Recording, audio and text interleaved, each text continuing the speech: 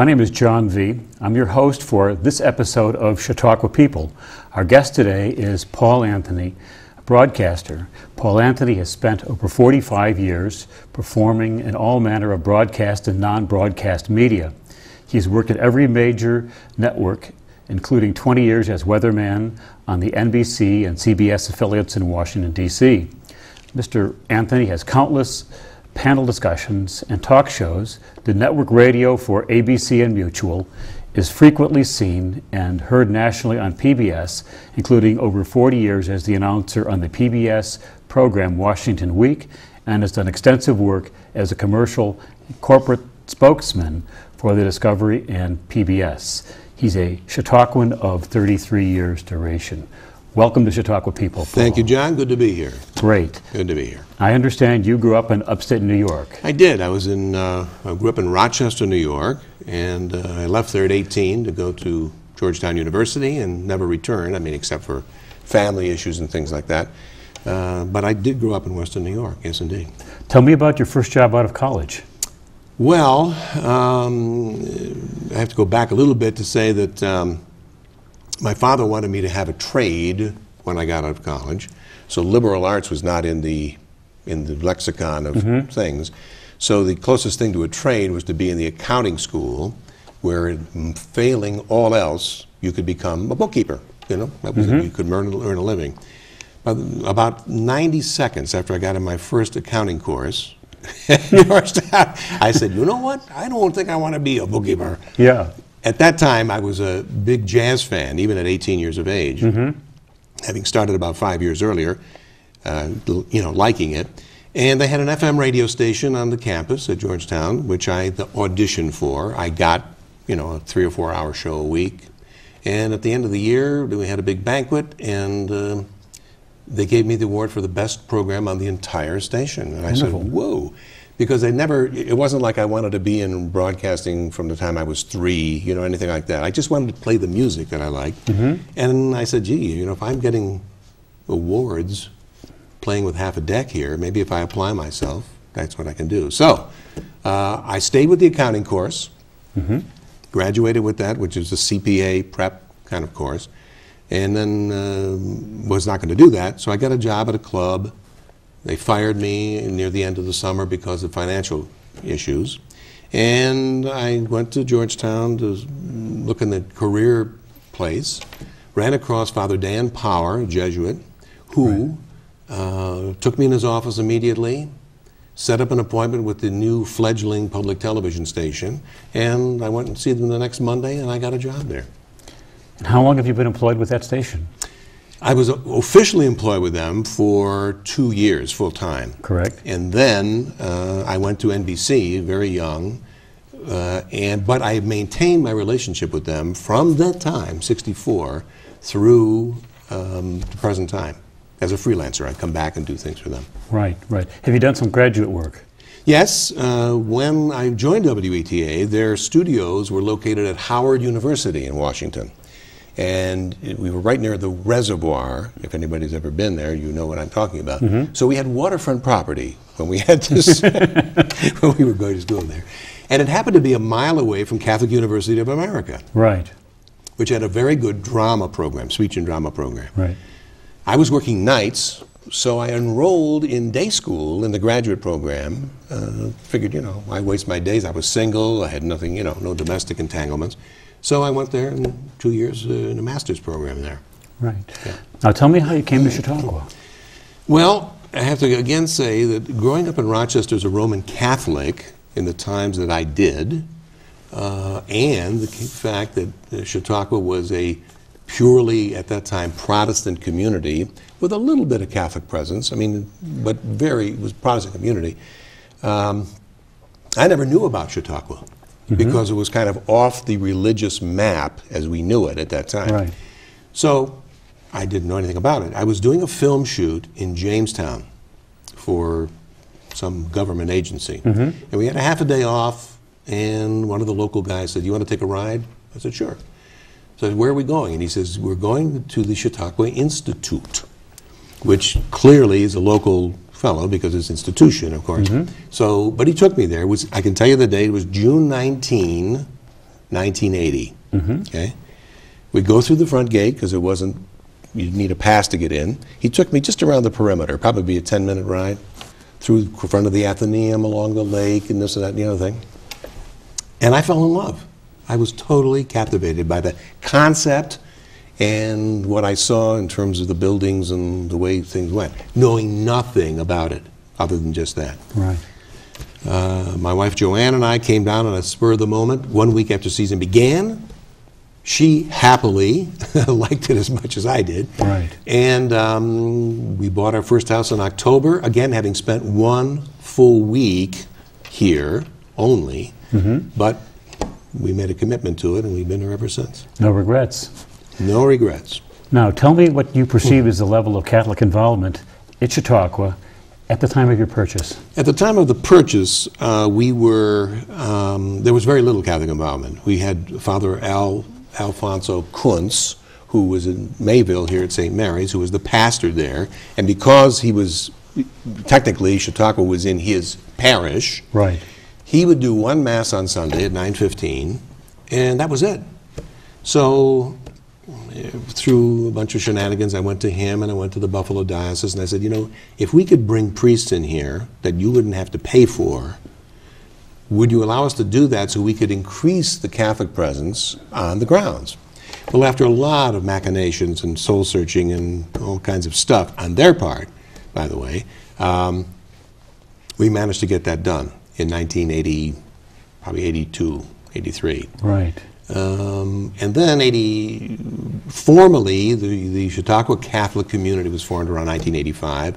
We had Mrs. Betty Linnae, who many local people will know well for her philanthropy, who was also Roman Catholic, was kind enough to buy us a house right on the brick walk behind the amphitheater. You stepped into the inner circle. And we stepped into the coveted brick walk, you know, between the Methodists and the Presbyterians. Presbyterians, that's right.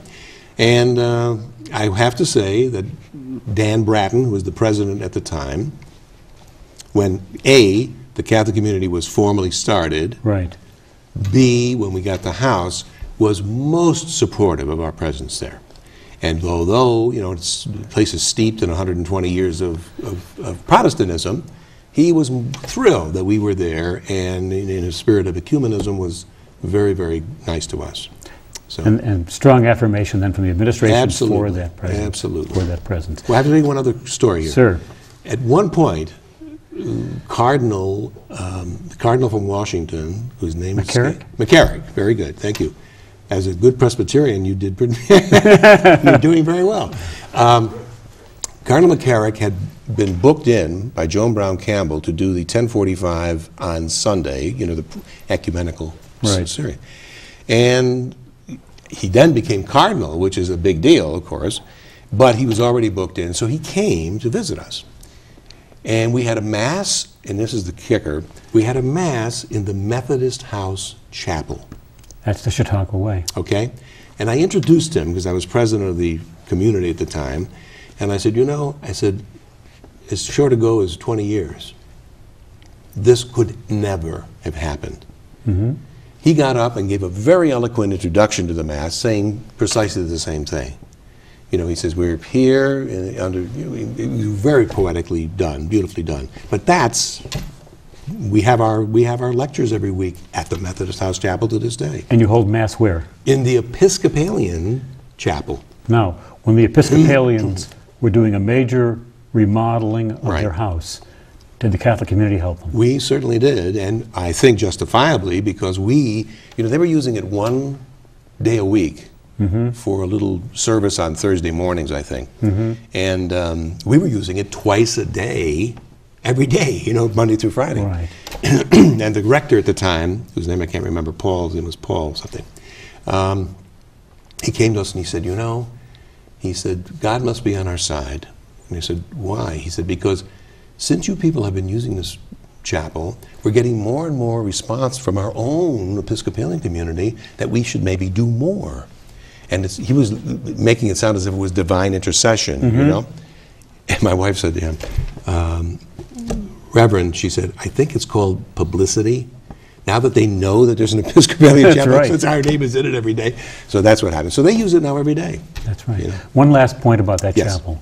It's the only Episcopalian facility I know that has a stained glass window of a Roman Catholic Well, Pope John the 23rd. Pope John the 23rd And is right. he clearly exemplified Yeah, the spirit yes, of the it's times. ecumenism, absolutely. That's right. And we've had a wonderful relationship with them and throughout the last 20 years. So. Right. Now tell me about your children at Chautauqua. We had 3 children. We had an older daughter who was kind of too old when we got in there to be part of that, the mix of kids that go there. But my 2 sons were much younger and really got into it. They were in the children's school and they were in the Boys and Girls Club. They became counselors, you know, when they finally got old enough to do it. And this has been probably the greatest thing we ever did for them, was to bring them here. Mm-hmm. And they have flourished through it. My middle child, first son, 2 years ago, built a house right down along Bester Plaza on a vacant lot and made a serious commitment at age 42 to be here with his 2 boys, okay? Right. Which I think is the ultimate thing. My other son, who lives in Denver, Colorado, and has 4 boys, comes here for 4 or 5 weeks every summer as well. So Right. they're just committed, and the relationships they forged in those things continue to flourish today. And while they're in disparate parts of the country and not joined at the hip, when it comes time, if the chips are down, boy, they congeal. They are tight, aren't they? They're very tight. And Absolutely. That's just a wonderful legacy from the Chautauqua Absolutely. upbringing. Absolutely. And I assume that all of them internalize the values of Chautauqua Yes, indeed. among those friends and doing with their business. Now, tell me about your wife. What has been her involvement in Chautauqua? Well, you know, she's the general, you know. Correct. And somebody said to me the other day, I said, why are you here? He said, my program director told me I needed to be here, okay? Right. She has been the anchor, the glue, everything about it. When we started the Catholic community back in 82 or 83, it was her and me and a couple of other people. Right. She had to take care of all the masses. She had to set up the altars. She had to do all that stuff for 3 or 4 or 5 years in that regard, as well as take care of a house and all the other things that go with it. Right. So she's been a very good partner in this whole endeavor. Been an advocate of it. And Absolutely. she was born somewhere close to here. She was born in Buffalo, technically, Right. but at 6 weeks of age, her father got a job in the Brooklyn Navy Yard. He was working on the USS Missouri. Okay. And they moved to New York. So she spent her whole life growing up in New York. Right. Now tell me what changes you've seen in your many years here at Chautauqua. Well, anybody who's been here any length of time, and you and your family have been here far longer than we have been.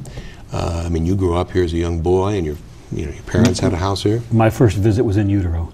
That's right. So, and do you remember anything from that? But I do have pictures of very much of a newborn on my father's lap sitting on a porch. Well, so I mean, that's proof. that's the kind of the Chautauqua way, that That's kind right. of thing. But anybody who grew up in those times kind of got used to the fabric of the community, which was populated in many cases, by teachers who had the summers off. And they'd live rather humbly in some of those dwellings that we had at Chautauqua at the time. But they spent the whole summer. They were seasoned people. Right. And over the years, because of inflated costs, because of people like me maybe who came in and took a house and did something new to it, this kind of proliferated, which kind of prevented and removed those seasoned people from the mix. Right. And now, because of the cost and just the way we now operate in America, where you're in 5 soccer camps, you got this, and I mean, it's like a nut house for most young parents. You're reduced to coming here for 1 or 2 weeks. Right. And by virtue of that, kind of the inherent spirit that you grew up with at Chautauqua is just not there. There's no institutional memory. So, for example, to give you a mundane example, we have the brick walk on which we do not allow any kind of vehicular traffic, which includes bicycles, which is the only way you can get through there. Well, now we frequently see young kids, and even their parents, riding bikes in there, weaving in and out of, frequently old people on their walkers, whatever they're Right. doing. And I feel like an old curmudgeon-y old man. You know, I'll say, stop. And I say, come here.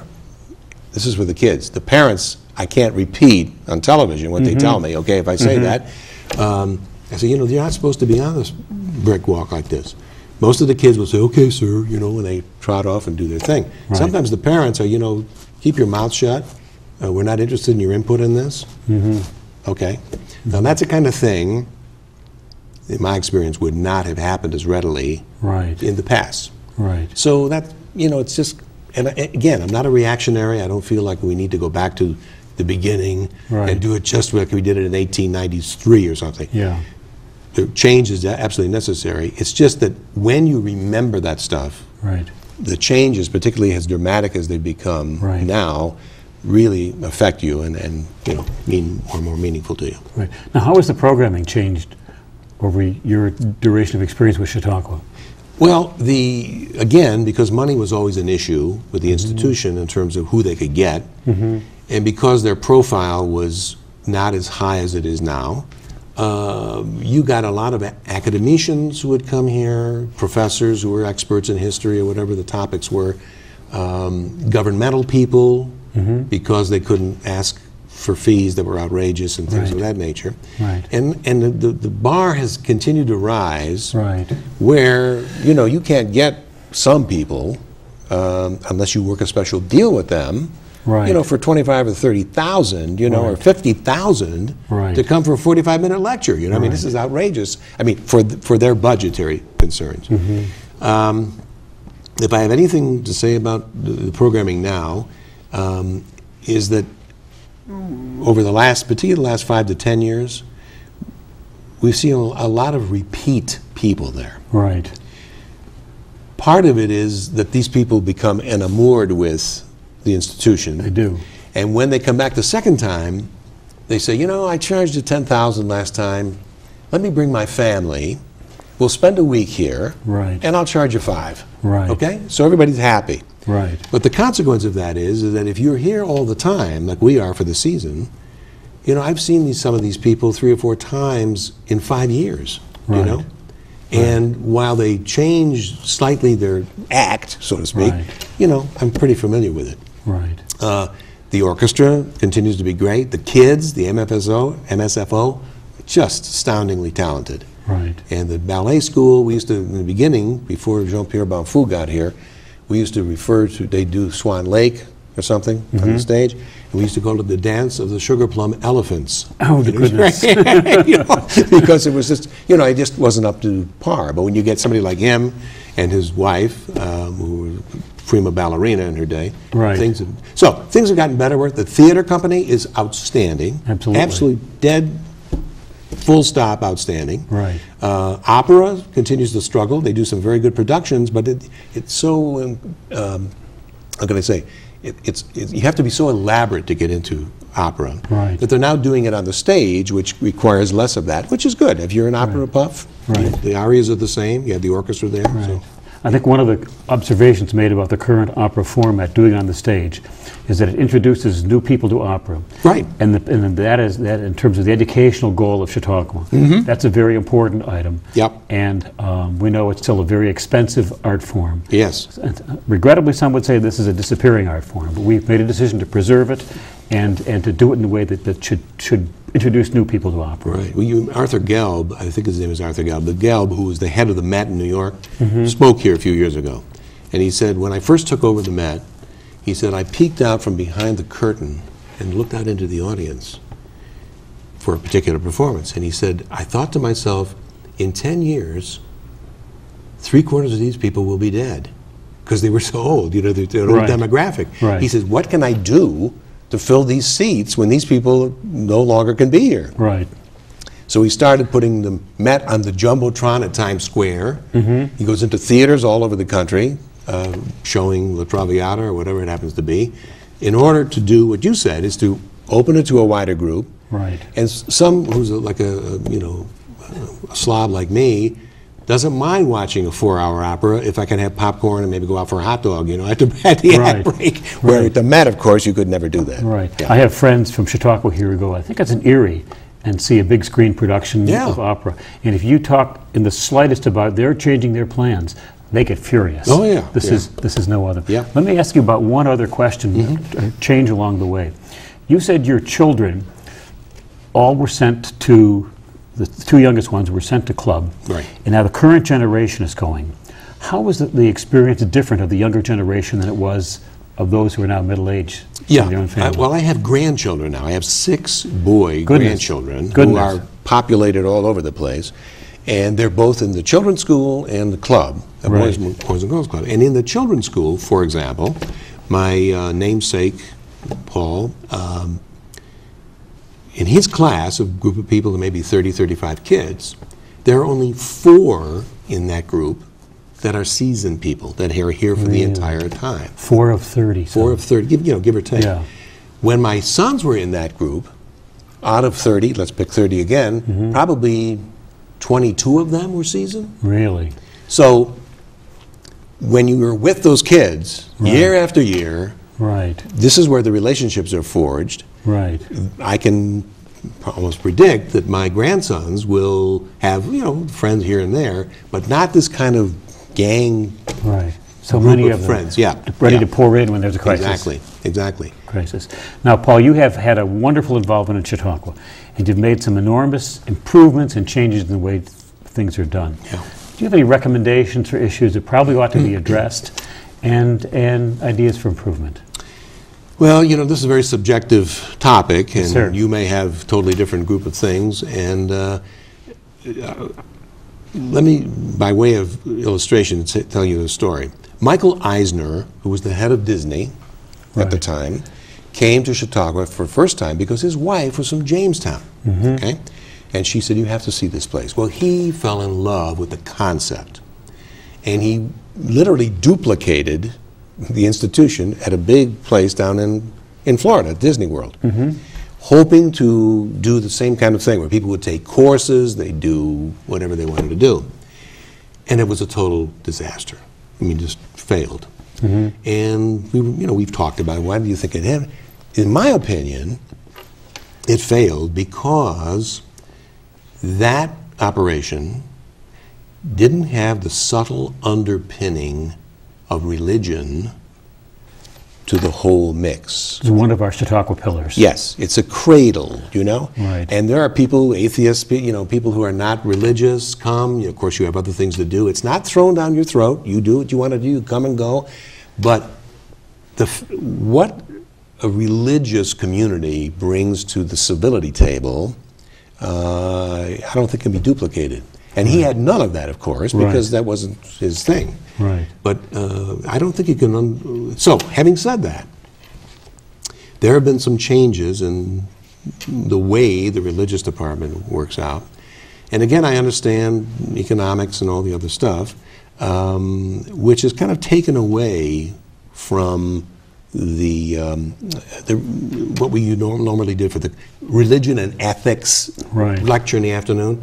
Frequently there was a professor or a cleric or some preacher who would come in, and he'd be there Monday through Friday. And each day he would develop a certain topic, and by the end of the week you got a pretty good idea of what he was all about. And I frankly enjoyed those things for the most part. Now it's disparate. It's all over the place, and I don't know. So continuing to develop a longer, more intense theme, probably with some good readings that would go along with it. Yeah, I mean, right now, we've even changed the name. It's no longer the religion lecture. It's the interfaith lecture. Okay? Which allows it to have, it's kind of an open book.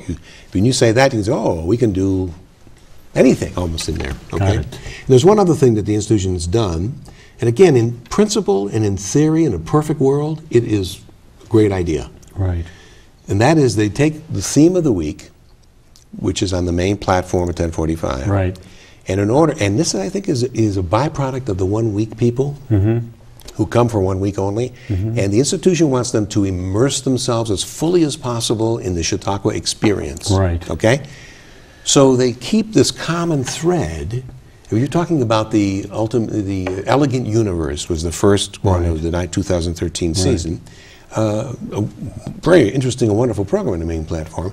but they then require you to do it in the afternoon, the religion and ethics part, to also address this from about the elegant universe. Well, sometimes the topics work, to integrate each other. Sometimes, they seem it's a stretch. It's a stretch. Absolutely. You get to the, so it's that kind of thing, and these are little nuances, and I know that they are driven mainly by financial exigencies, which we're not privy to or know what they have to do. So how many more years will you come to Chautauqua? As long as I'm standing erect and taking solid food, you'll be here. Or even in Chautauqua, you don't need to stand erect. You could go around your cart. That's right, and we'll be on each other's porch solving the world's problems. That's exactly right. So this has been terrific. Thank you very much. This has been Chautauqua People. My name is John Viehe. My guest has been Paul Anthony, long-term Chautauquan broadcaster, and one heck of a good guy. Thank you much. Thank you, John. It's been a pleasure. Bye.